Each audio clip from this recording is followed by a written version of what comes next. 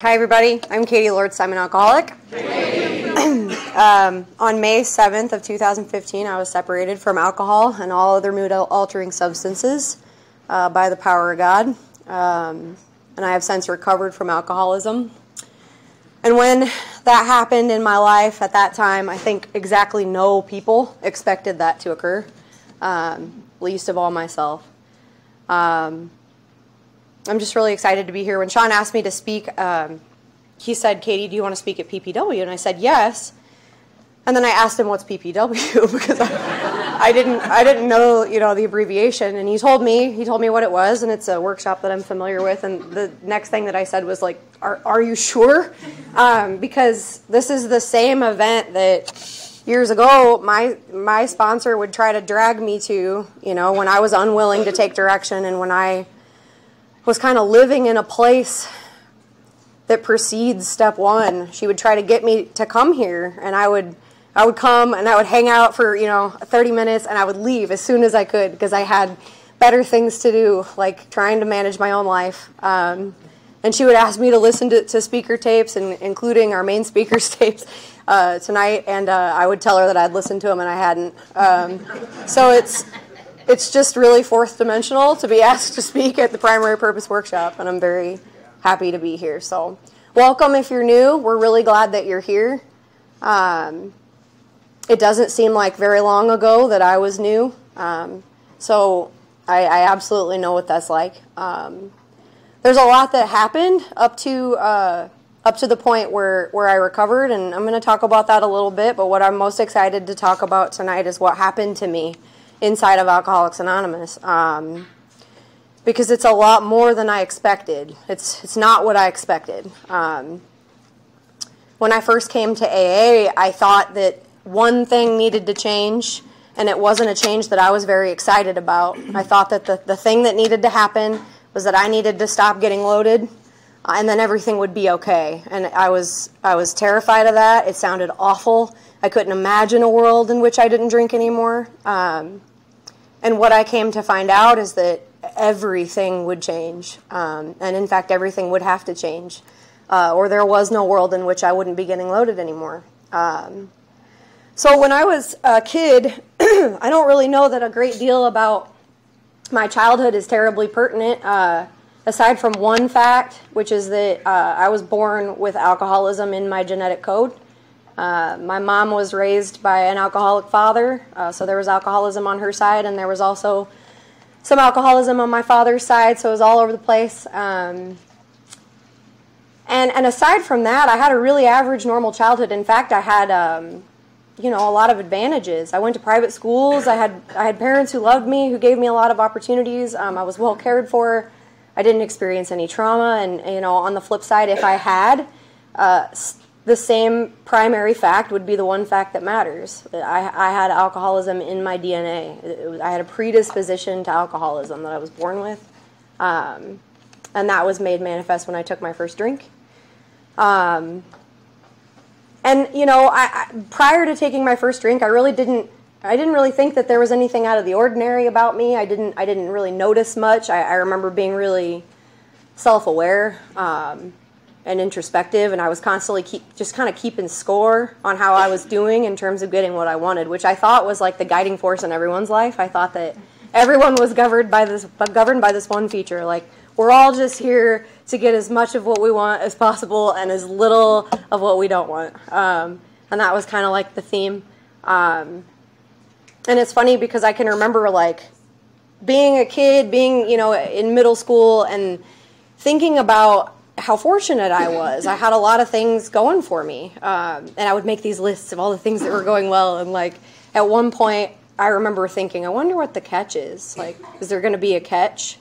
Because I'm really set up to have a good life here. And spoiler alert, alcoholism was the catch. So,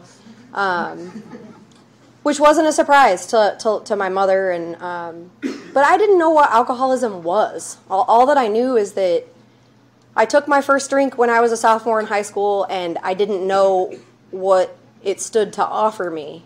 And so I don't think I even finished. I got maybe a third of the way into a beer, just enough to kind of experience a whisper of what was there, and then I stopped. because I was also a kid who was really interested in making sure that everybody liked me and that I wasn't in trouble and that things were going okay. And later, the drinks that worked, the first drinks that worked, they just really blend into one for me, because these were private experiments that occurred in my home. I drank liquor that was in my home. I felt the effects, and it was in that moment the course of my life shifted into a new direction, because it was just so awesome. It was just so amazing. You know, I couldn't believe that everyone who had been cautioning me against drinking was so full of it. Because it was great news that here's a thing that I can put this in my body, the effects are produced, and we're off. And so it just became about more of that, as much of it as I could get with, while being cautious to limit the consequences. And that would be the number one thing in my life for a very long time. And right away I noticed that when I drank, I couldn't reliably control how much I drank. That was apparent to me right away. And I really wasn't alarmed by it. I just thought maybe I hadn't figured it out yet. And so on through the years we went, and there's a lot I'm going to kind of skip. But I started to have problems with interpersonal relationships, problems with my parents, problems with losing control, and just abhorrent behavior.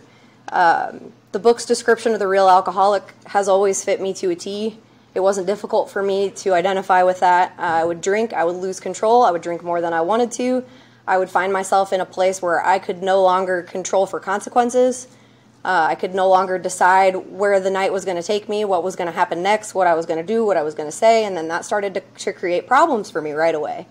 And it was a very long time before I stopped to consider the fact that it might not be possible to figure out a way of controlling for those consequences. I just thought there was something that I was missing, and that I would learn in time to do what I saw people around me doing, which was drink and have a great time and enjoy alcohol the way that I enjoyed alcohol and not have problems. By the time I was in my early 20s, it became clear that that probably wasn't going to happen.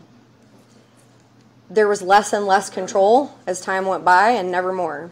And of course, at that time, I didn't have any framework. I didn't have any understanding of what alcoholism was, what an alcoholic was. I thought alcoholism was something that you happened into as a result of many different features and factors in your life. I thought that it was the result of trauma. It was the result of having things that you needed to escape.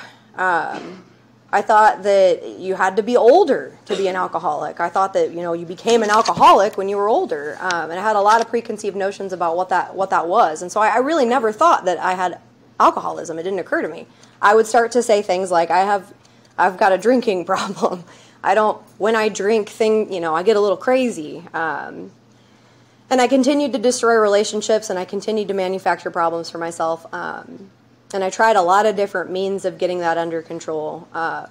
Because I loved alcohol, but I was also game for anything that you had that would give me the ability to produce an effect. Anything that you had that would produce that effect, I would put it in my body. And so drugs are a part of my story. And I don't think that matters as much as sometimes we think it does. Because if drugs had never been a part of my story, I still would be here with the exact same predicament. Because I had a relationship with alcohol that normal people don't have. I lacked control and I lacked choice. And it's that second piece that I really struggle with later on. At a certain point, I got pregnant. I had children. I got married. I thought, I'll just do well. I'll be a good wife. I'll be a good mother. I love my children. I'll change the way that my life looks, and then I'll be able to get this under control. And that kind of marked my first attempts at getting sober, because it had begun to become apparent that if I were to keep relationships in my life, if I wanted to keep certain relationships in my life, then I was going to have to do something. And I had kind of given up on the idea that I would be able to find a way to get loaded successfully in a way that would be deemed acceptable by the people in my life.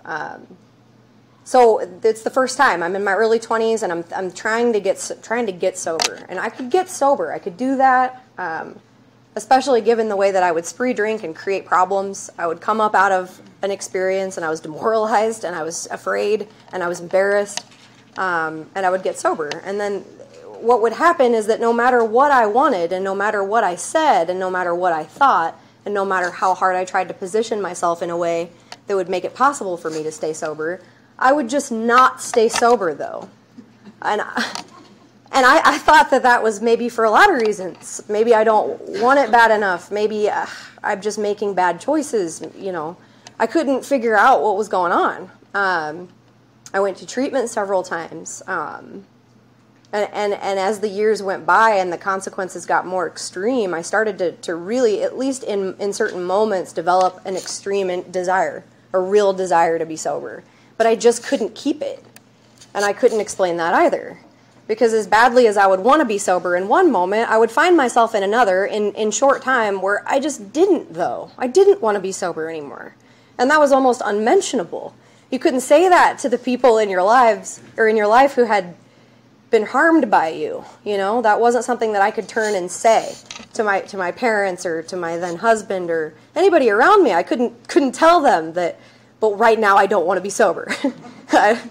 And so I developed, you know, a mode of secrecy, which was very in line with my first experiences with alcohol. This was my private world. Like, I didn't need it to be anybody else's. I had a relationship with alcohol that was sufficient all by itself as a solution for everything. And I loved it more than I dared admit to anybody around me. And so, you know, things started to kind of intensify. And I was about 24, and we were living in a small town in Kansas. I'm raising two very small children whom I love very much. And the threats are starting to get pretty significant. I'm not able to stay sober. I'll get sober. Everybody's hopes kind of rise. Everyone's like, okay, she's gonna do it this time. She's finally got it figured out. And I would start to, you know, put everything back together, and everything looks okay, and then I would do it again. And it was a bigger disaster than before. And so I'm being told, you know, for the first time that you have these children who you love, and you're a great mother when you're sober, but if you're not going to be sober, then you're not going to be able to see them. That's the way it's going to be.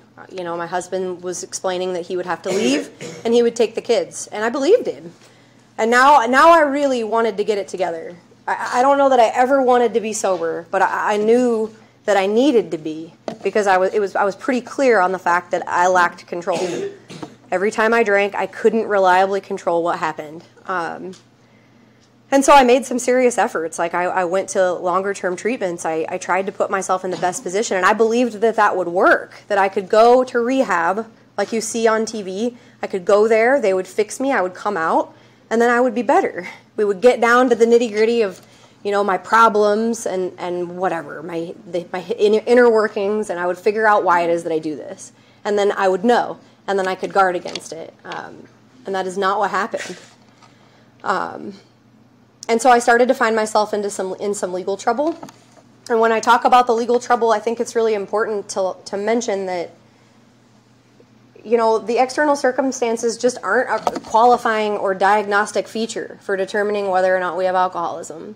Because had I not experienced the external consequences that I had, and my story looked very, very different, as they all do, I still would be a person who lacks control and lacks choice. And that's the way that we diagnose alcoholism. So it's important to not get distracted by, you know, that isn't what my story looks like. That didn't happen to me.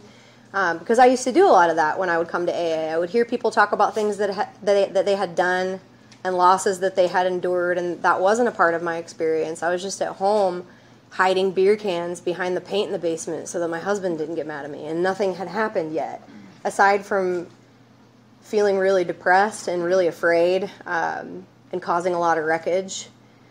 But nevertheless, I continued to relapse despite my desire to stay sober. And I thought that I could navigate, that I could prevent certain consequences from befalling me, and I was wrong. Because that's the nature of the lack of control. We just can't tell what's going to happen. And we won't see it coming. Because I was a private school kid who would have sworn that my life wouldn't look like it did between 2010 and 2015, and it did. So in 2014, at this time, I had been in and out of Alcoholics Anonymous. Despite deciding that AA didn't have much to offer me, I thought that when I heard you guys talk about God and service and and all of that, that it couldn't possibly be sufficient to help me to stay sober. I didn't think that that's what I needed. I had a lot of ideas about what I needed, but when I came to AA, despite the kind of conviviality and the belonging that I felt when I would be in a meeting, I scoffed at the solution that was presented for a very long time. And my first real entry into AA kind of happened in 2010. I acquired a sponsor. She presented me with some work. I did a little bit of it, and then I left because I wasn't able to stay sober, because I never finished the work. I was never interested in spirituality or surrender or anything of that nature. So for 4 years, I was in and out, and at a certain point in there, I developed a relationship with a woman who I asked to sponsor me, and a fellowship of people who were doing AA out of the Big Book of Alcoholics Anonymous. And I would come in and I would come out, and while they didn't nurse my sprees, they always welcomed me back, and on each occasion, they worked with me. On each occasion, I was offered help. I didn't have to chase help down. They approached me. They offered the solution. They carried the message. And it didn't matter that it was going in one ear and out the other or over my head. I would wind up in AA again and again, despite my best intentions. Even though I didn't want to be here, I kept finding myself here because it was the only place in the world where people weren't mad at me. So I would show up because everybody's mad, and I'm going to go to an AA meeting because that's where people are sober, and everyone's mad because I'm not. And so I acquired sponsorship, and I was offered the work again. And I made another run, 30 or 60 days. Things were starting to improve at home. And it was my birthday. It was March in 2014, and it was just a passing thought. It just came out of nowhere. It's your birthday. It would be nice. And that was it. We were off. And I was getting loaded again, and just very, very deceitful. I could not tell anybody the truth. These were private sprees. So I'm off with whoever, that nobody else knows, and we're doing what we do. And I ended up in some very serious legal trouble for the first time. I was involved in some property crime, and I was arrested and charged with a felony. And that was a problem because I knew that felonies were a big deal, and I'm going to be in big trouble here, and oh no, what's going to happen? And what happened was my husband divorced me and took my children and moved to Kansas overnight. So overnight, I went from having a home and a place that I lived to being homeless and facing a felony charge. And you would think that that would be enough. Now it's time to buckle down and take this direction that I'm being given. But no, I still thought that I knew better, and I still thought that Alcoholics Anonymous was going to be like every other venture in my life. I'll take the textbook, and I'll read through it, and I'll pick which parts I'm going to use so that I can pass the test, and then that's that. I didn't think that it was something that was an all or nothing. I thought that it would be like everything else, and that I could cut corners, and then it could be an extracurricular activity, and that I could use it to my advantage to figure out how to manage my life and get what I wanted. And every time I was told that that's not what's happening here, it just missed me. It didn't register. And so matters grew worse. And I spent the better part of 2014 in and out of jail. Every time I would come out, I would find myself in the company of people that I'd picked up along the way. In treatment facilities, people that didn't know anything about me aside from the fact that I like to get drunk and I like to get high, and that's what we would do together. And I would lie to everybody in my life who loved me. I would, live in Oxford houses and run those Oxford houses and do drugs in my bedroom, and nobody knew. And that was kind of my MO. Was just like, I don't have to tell the truth because this is about getting what I want. This is about figuring out how to get what I want and about figuring out how to keep the things in my life that I want and discard of the rest and do so with the most minimal effort. And it wasn't that I wasn't told. I had so many opportunities to sit with people who were doing their part in the 12th step and who didn't assume that I knew what alcoholism was. They took the time to explain to me what it meant to be alcoholic, and to explain to me what that meant for me if I were alcoholic. No one pronounced me an alcoholic, even though if ever there were a case where it would have been appropriate, it was probably mine. They left me to my own conclusions. So I knew that the root of my troubles was selfishness and self-centeredness, I had been told that the drinking was a symptom, that wasn't the issue, and I just couldn't concede to it. I just still continued to try to make AA about getting what I wanted. And so in 2015, things were really intense. I had 2 pending felony cases. And what had happened was I had made this habit of just telling everybody a lie about what it was that I was doing and who it was that I was and whether or not I was sober. And I had lost touch with the ability to be honest. And at a certain point in time in March of 2015, the police elected to put me on the news. And it was a really important turning point in my life. Because I had been just so dishonest. And, you know, this is what I'm doing, and this is what I'm about, and it's wrong that you won't let me see my children. You should let me see my children, because I have been sober for such amount of time. And here comes the news report, and it's my face, and they said, this is Catie, and she's 28 years old, and she's 5'2", and she's been breaking into houses, and we'd like her to stop. And that's what she's been doing. And so everybody knew. And it was like terrifying. And at the same time, I remember experiencing this strange sensation of relief. Just that, okay, everybody knows. You know? Everybody knows, and that's that. And there's not a lot you can do about that now. And so I tried to run away, and they followed me, and they put me back in jail where I should be. And before that moment and the moment when my life changed, there was another release and another arrest. And each time I got out and everyone said, my God, like, it's time. Are you going to do the work in AA? It's time. And everybody was, you know, hopeful that I would, but I think that they expected that I wouldn't, because I had such a lengthy track record of being offered a solution and just declining it. So between the months of April and May, just 1 month, 30 days, I had one job. I was out on an expensive bond. I was not allowed to see my children. All that I needed to do was stay sober. That's it. Just stay sober and stay out of trouble. If you don't stay sober, you won't stay out of trouble. So we have to stay sober. And that I was able to do that for about 10 days. And then I was back at it again. Each time thinking, I'll stop in time. I'll stop before anybody finds out. I will get it together. I will figure it out. I'll know when it gets too bad. And I was involved, you know, with pretty serious drugs at this point, as well as alcohol. And I was getting closer to death than I think I knew at the time. It wasn't something that I was conscious of. But the people who knew me were. I have a younger brother who came into AA and introduced me to the group where I found sponsorship and where I found help. And he was, I remember the look on his face. And it was really the only time that it registered.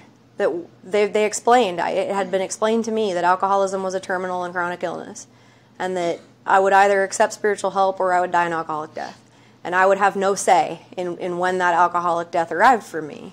And it was right there. I mean, it was right around the corner. It was very, very serious. And I don't know whether or not I didn't care or whether or not that was just the level of delusion and just the level of the inability to differentiate the true from the false. I just couldn't tell what was real anymore. All that I knew was that I needed to get loaded.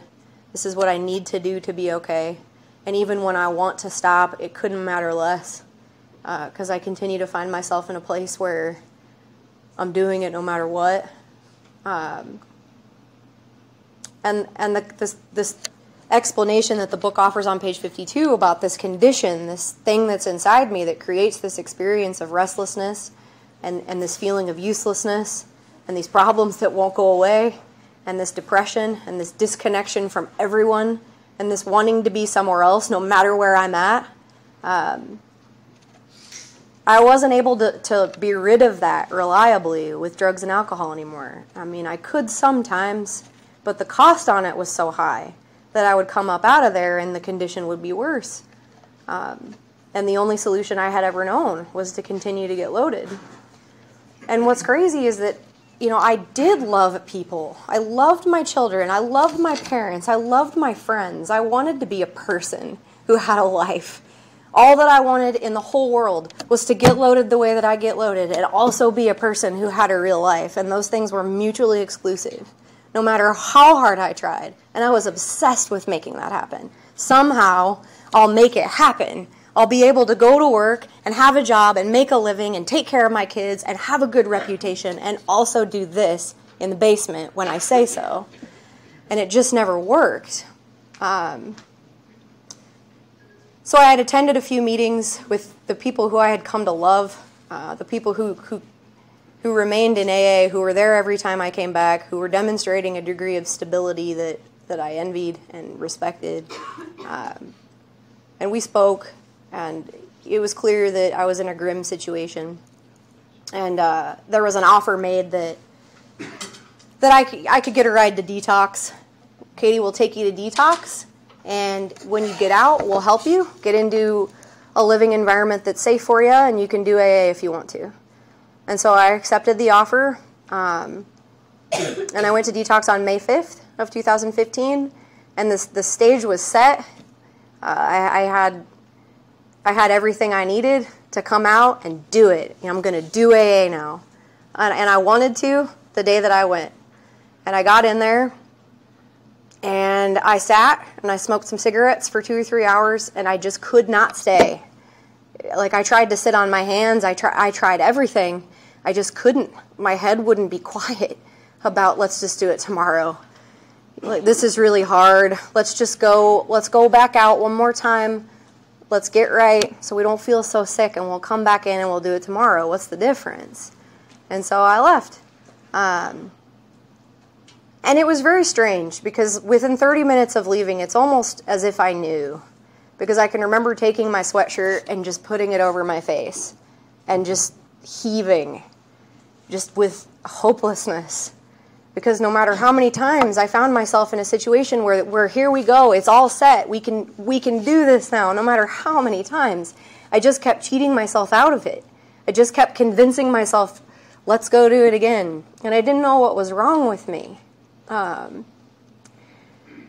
so I prayed. It was about all I could do. The only piece of direction that was available to me in the moment. And I remember it. I remember my sponsor, who had grown, she just didn't know what to do. Because I kept asking her for help, and then I wouldn't take the help.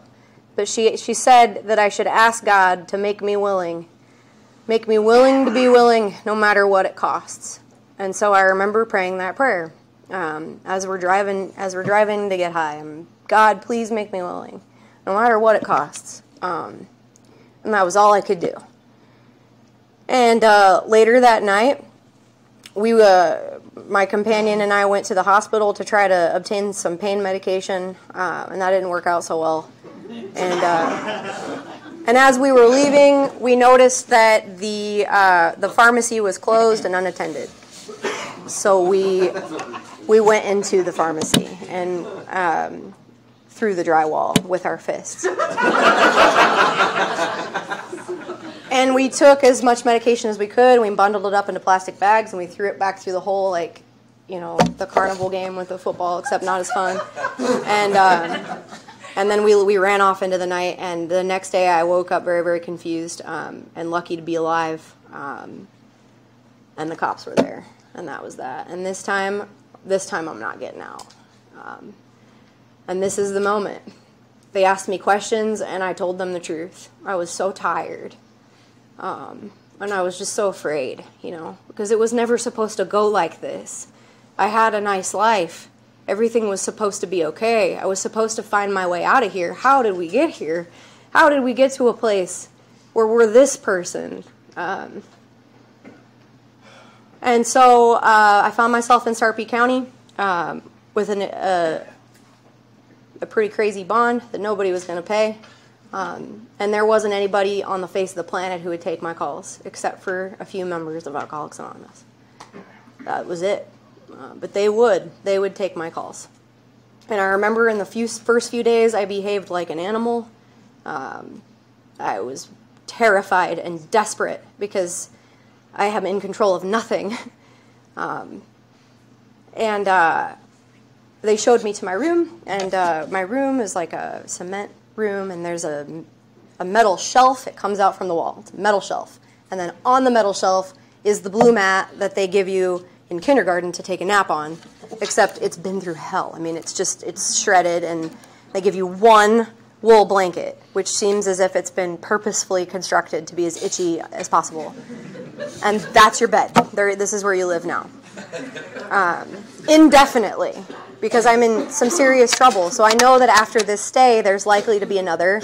I have absolutely no say on what the consequences will be, and I can't get loaded anymore. And it was unbearable. It was unbearable.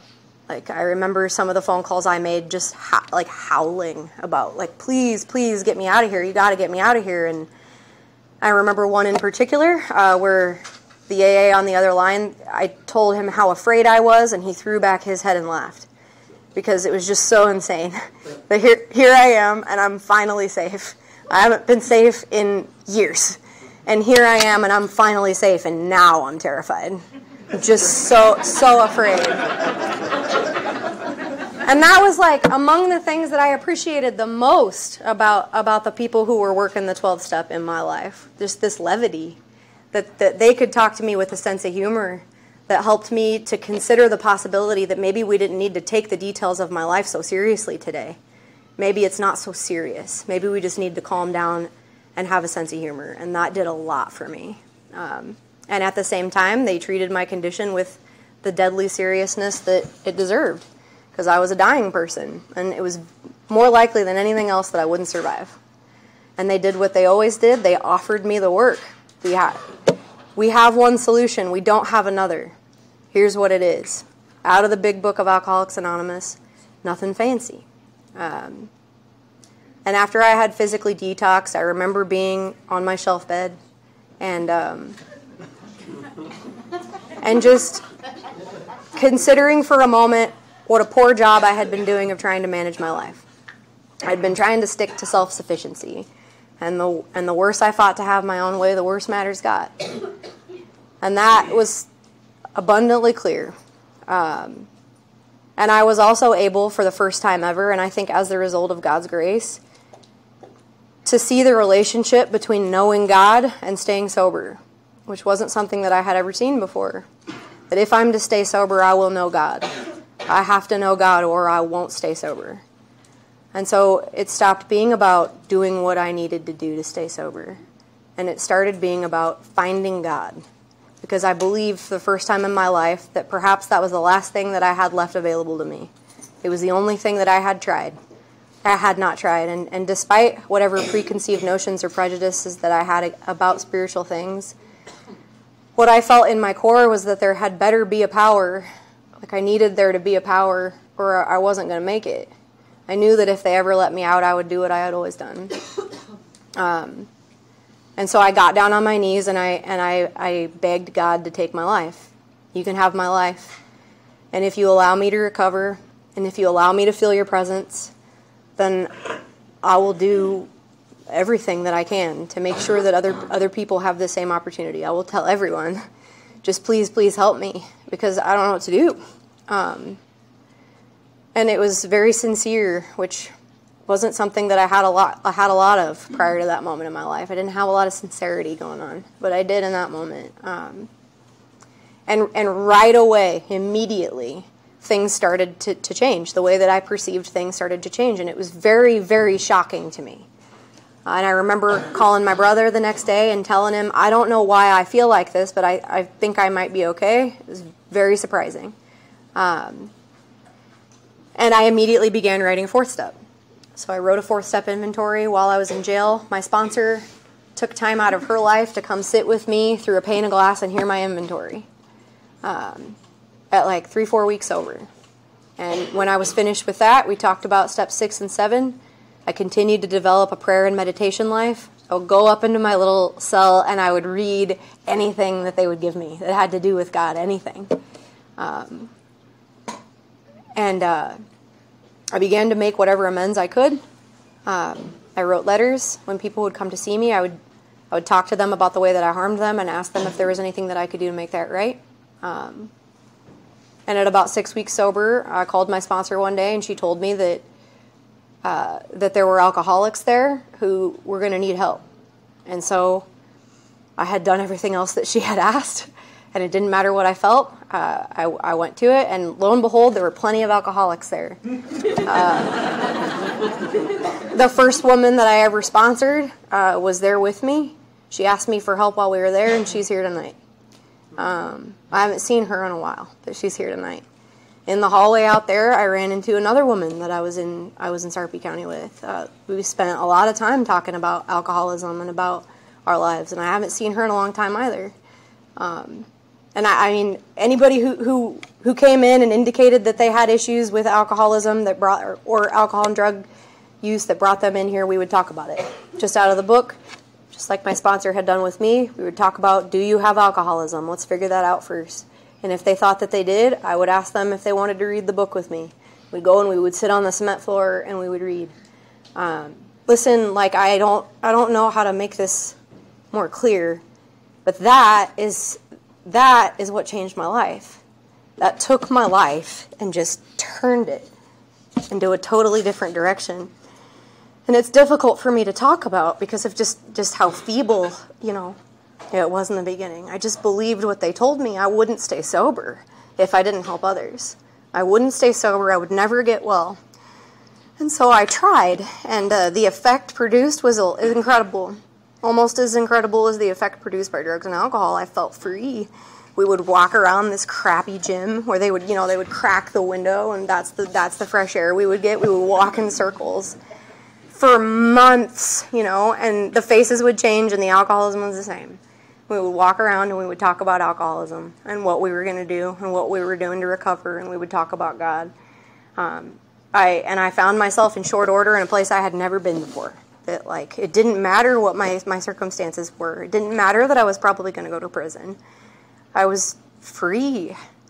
I had been let out of a cage that I didn't even know that I was in. I was okay, even though my life was a mess. And there was really no indication that it was ever going to get a great deal better because I had wrecked it. I didn't know if I would ever raise my children again. I didn't know how much time I would spend in prison. But I knew that all of the sudden I didn't have that voice with me anymore that talked incessantly about when are we going to get loaded again? When are we going to drink again? That voice had left me. And I didn't know that was possible. And beyond that, I was experiencing contentment and joy and usefulness. And that was the anchor. The anchor went down, and I knew that this would be the basis of my life if I was to remain recovered. Because, life goes on, and it doesn't matter how long we've been sober or what incredible experiences we've had in the past. Self will rally, and it'll reinsert itself into whatever crease it can find. And so running right next to self has to be a continuing, ongoing spiritual practice and spiritual work, the heart of which will be working with alcoholics intensively and offering them the same solution that we've been offered. I haven't done a lot of things perfectly, but when I made that bargain with God in my third step, when I told him that if you keep me sober, I will do your work. If you make me well, I will work with others. I've done my utmost to hold up my end of that bargain. And it's done everything for me.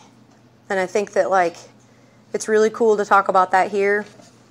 The purpose of this conference is to discuss that, what it is that we're going about doing, what we're doing here in Alcoholics Anonymous, because it's not what I thought.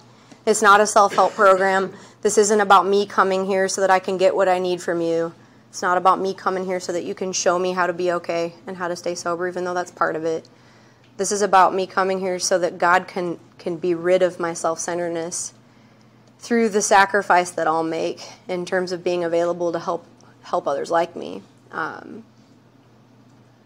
We started, some of the women that I sponsor, and I started a meeting that we do on Thursday nights. It's not really even a meeting. We get together and we read the big book together because it's important. And we really kind of just started it so that we would have a place where we could gather all of our new people together. And when we started, I think it was like three or four of us. We would meet and we would just read together, just read to each other. Would you like a turn, Lauren? And Lauren would read, and there was no one there. And we were we were sitting in there last night, and I looked around, and there were, there's 30 and 40 of us sometimes. And every week there's somebody new. And like, these girls and I were shoulder to shoulder in this, and I could not have foreseen this, that this is like the center of my life, that this is the most incredible part of my life, how God works in us and through us, and what God has given us to do together. It's remarkable. It's just, there's no way for me I can't possibly sell it. I can't explain how incredible it is. Because I always felt so alone, just so separate from everybody, disconnected from God, disconnected from others. I could be in a whole big group of people and I still felt all by myself. And I feel anything but that today. I feel connected to everything. And that's all because of God, and it's all contingent upon the maintenance and growth of my spiritual condition. It must continue. If it stops, I won't get to stay here. And that's okay.